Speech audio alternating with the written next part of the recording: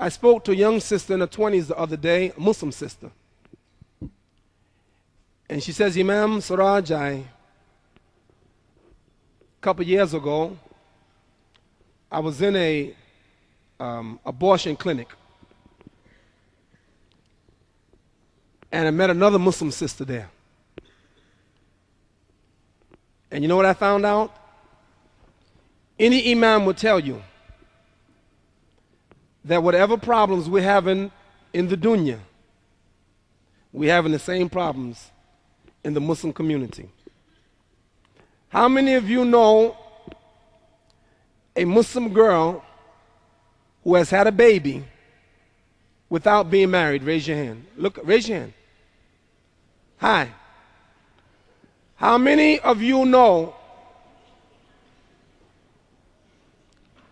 Put them down, put them down, put them down. How many, put your hand down. How many of you know a Muslim brother or sister who's on drugs? Raise your hand. Put your hands down. How many of you know a Muslim who have AIDS? Raise your hand. Look around.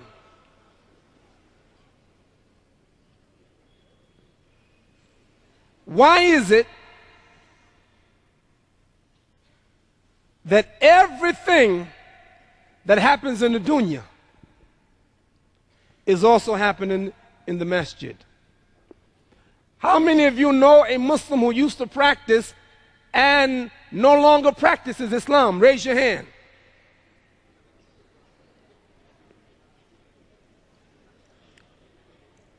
Next year, at the camp, will somebody be raising their hand talking about you? Next year at the camp, when they ask how many young Muslim sisters got pregnant, will they be talking about you? Next year at the camp, when they ask the question, how many Muslim brothers on drugs, how many Muslim brothers in prison, will they be talking about you?